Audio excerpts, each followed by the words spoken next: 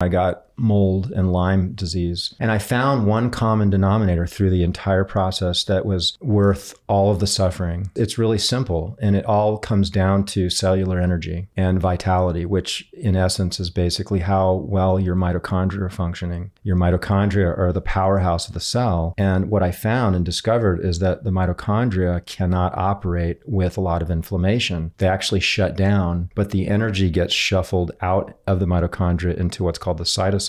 And it's like 10% the amount of energy that you could make otherwise. So all of a sudden you're running on, 90% deficit of energy. Your immune cells don't have the energy. You can't adapt to any stressors. This is what most people with chronic disease, that's where they're at. So that's when we start looking at, okay, how can we look at ways that people can have inflammation in their body? The lowest lying fruit that I could suggest anybody listening to this would be your doorways. I talk about taking care of your doorways.